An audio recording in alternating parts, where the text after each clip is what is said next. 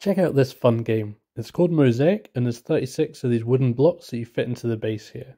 They're colourfully painted, as you can see. Each face of the cubes has a different colour on it, and you can arrange them in all sorts of different combinations. They've got either a triangular or a plain design on the cubes, and they create these cool geometric patterns, which I think are almost like little miniature works of art. There's 6 kind of base colours that you work with, green through to yellow here, and pretty much the limit for this one is your imagination, and it's really fun to see what kind of designs you can come up with.